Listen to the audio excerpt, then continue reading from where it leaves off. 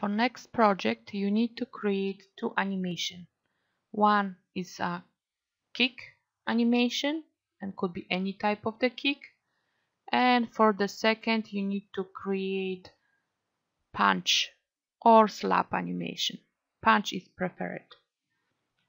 When you're creating those animations, take to consideration timing and character that you just designed. Keep your animation clean and use proper naming convention mentioned in project parameters. ID underscore name underscore project name.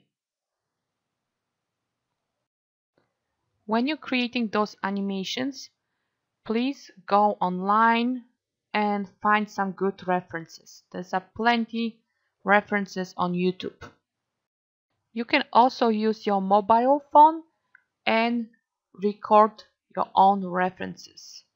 Please create dynamic and interesting animations, and as always, take to consideration 12 principles of animation.